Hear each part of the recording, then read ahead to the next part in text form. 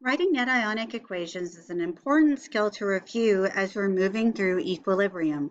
We use this a great deal when we're looking at solubility equilibrium and at acid-base equilibrium. So why do we write net ionic equations? Of course, is to indicate the species that are really involved in the chemical reaction, which allows us to focus on the most important chemical species. For example, I could write this reaction. I have a solution of barium chloride and a solution of sodium sulfate. This has to be a precipitation reaction if we get a reaction at all. It's an ion swap reaction and it's not an acid and base. So we need to think about whether we will actually form a solid product. And here are a few rules that are important to remember to help us figure that out. 1. All group 1A, the alkali metals, so like lithium and sodium and potassium, all group 1A salts and all ammonium salts are soluble. So if I see these cations, I automatically know it should dissolve. And in terms of anions, there's a lot, but these are the two really important ones. All nitrate salts are always soluble. All acetate salts are always soluble. And in fact, we've actually seen what happens when barium reacts with sulfate. It was in our conductivity titration. If you remember, we made a barium sulfate precipitate when we did our titration. So let's balance this and identify the precipitate. Because right now it is not balanced, so, there it is. We know that sodium chloride, not only is it a group 1 cation, but also it's table salt. We know that dissolves in water. And from our previous experience, we know this forms a precipitate. Also, if there's a reaction, we need to form a solid product, and that's our only option. What we want to do now is to write a total ionic equation, and there's some things that we want to remember here. Here are a couple that are really relevant right now. All soluble ionic materials, things that dissolve, are written as their separate ions, followed by the AQ to show that they are dissolved in water. All strong acids and bases completely dissociate, and so they will be written as their individual ions, followed by aqueous. And all insoluble solids will be written with the S following their formula, and they will be written together. So our barium sulfate precipitate will be written as BaSO4 with the solid to indicate that it's our precipitate. So let's go ahead and use these rules to rewrite our equation. We'll notice that the 2 sodium ions on sodium sulfate are now 2 separate sodium ions. The 2 chloride ions in barium chloride, they do not stay together. They dissociate as 2 completely separate chloride ions. And we notice that there are then the 2 separate sodium ions here, 2 separate chloride ions here, because both of the sodium chloride is soluble. And our barium sulfate solid is written together with the S to indicate it is our precipitate. A couple of other quick things that we'll see in a total ionic equation. Covalent compounds are written as their formula. So one example you'll often see here is water. Water is just written as H2O liquid. Weak acids and bases are written as their formula because they will only slightly dissociate in water. So most of the weak acid and base will still have the H attached, for example, for a weak acid. If I look back at my equation I just wrote, the sodium and the chloride ions are both unchanged and present on both sides.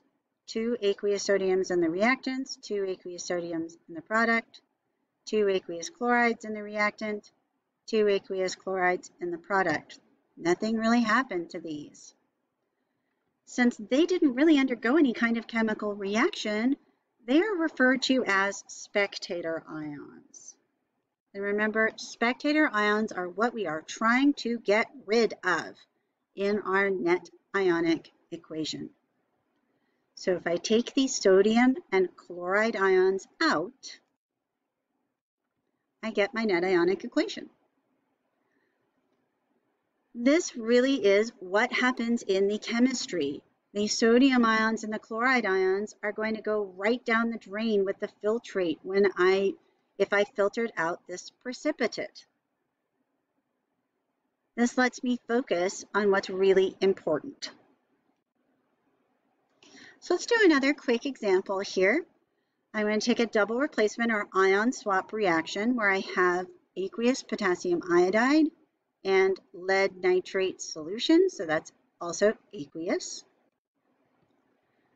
If I write the balanced chemical equation here, I have 2 Ki's reacting with the lead nitrate. That's going to form 2 potassium nitrates and a lead iodide. I need to figure out which one of these is going to be my precipitate. Well, remember the rules that we just talked about.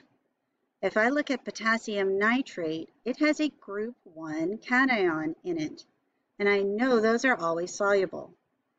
It also has a nitrate ion in it, and I know all nitrate salts are soluble. So it is certainly not going to be a potassium nitrate precipitate. That means that the lead iodide has to be my precipitate, my lead 2 iodide. And once I see that, I can actually use that because I know that's going to be the product of my net ionic equation. So I can kind of work backwards from my precipitate and find the net ionic equation. If the lead iodide solid is my product, then what did I have to put in from up here? Well, I had to put in the lead 2 plus ion that started out aqueous, and I had to put in 2 I minus ions from the 2 Ki. You really do have to check and make sure that your net ionic equation is still balanced. For acid-base reactions, you really do need to know the list of strong acids. There it is, memorize them. And the list of strong bases, the group 1 alkali metal hydroxides and calcium, strontium, and barium hydroxides. If you know the strong acids and strong bases, if it's not on the list, it's going to have to be a weak acid or weak base. And the nice thing about all strong acids and bases is that they all have the same net ionic equation. The H from the acid meets the OH from the hydroxide and forms water, liquid water. For a weak acid and base, we're going to have a very similar situation, but weak acids and bases are written as their formula. HF was not on the list of strong acids, so HF is a weak acid. Sodium hydroxide, however, is a strong base. So if I break this up into its total ionic equation, HF will stay together because it is weak, and AOH will break up because it is strong. NaF is aqueous, so it breaks up into the sodium ion and the fluoride ion, and water, a molecular compound, is written as its formula. So I look for my spectator ions, and there's really only one here. The sodium ion on both sides is aqueous and +1. So the net ionic equation is everything without that spectator ion.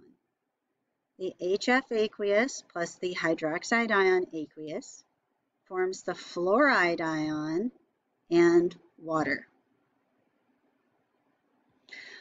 The other times we will see net ionic equations, we will see them for redox reactions. And one thing to always look at is if the charges change, it better be in the net ionic equation.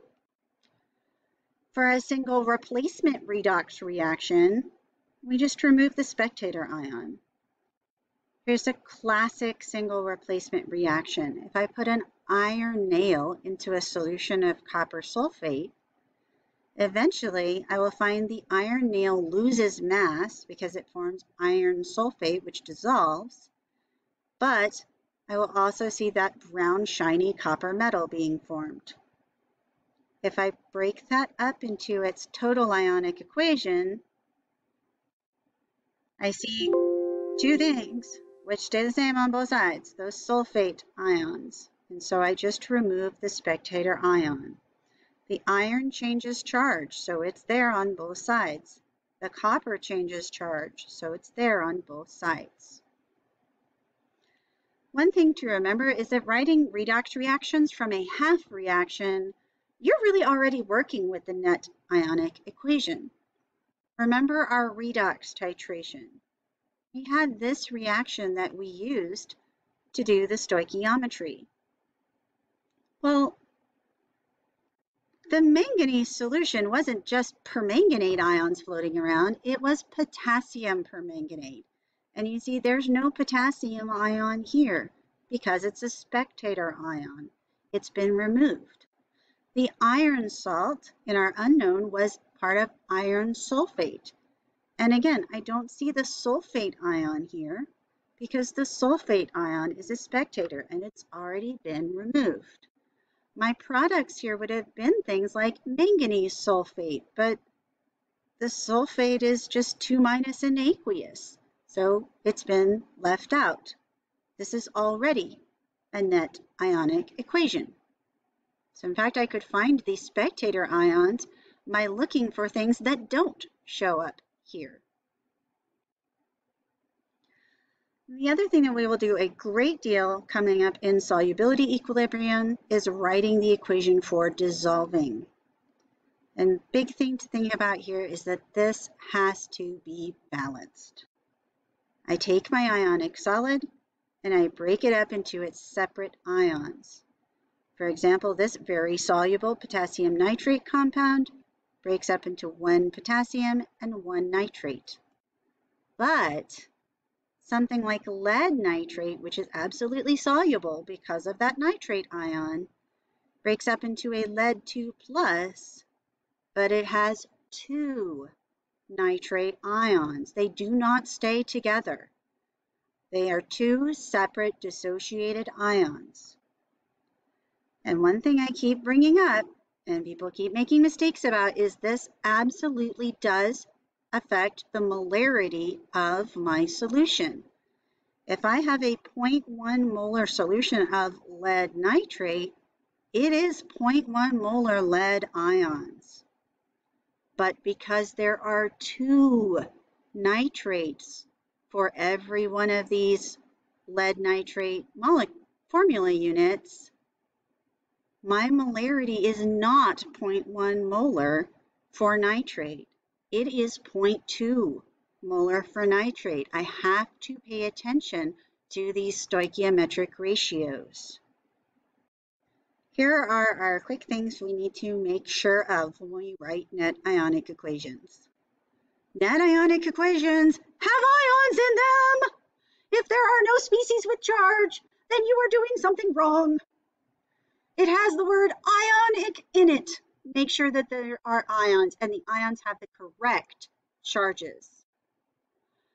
Net ionic equations absolutely must have the state of matter. If I don't put the solid on my precipitate or the liquid on my water, how am I even justifying that there was a chemical change? Net ionic equations also, like all chemical equations, must be balanced. You have to pay attention to the ratios in your formulas and make sure that they work out. And those are the 3 biggest things we really have to look for when we write net ionic equations. They should have charges, they always have states of matter, and they always need to balance.